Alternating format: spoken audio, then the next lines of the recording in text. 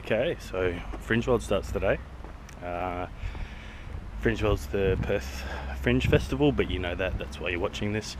So it's pretty exciting, but I've got to go to work. So just heading to work before heading out to a couple of shows tonight, including Kraken by Trygve Wakenshaw, same guy who did Squid Boy last year.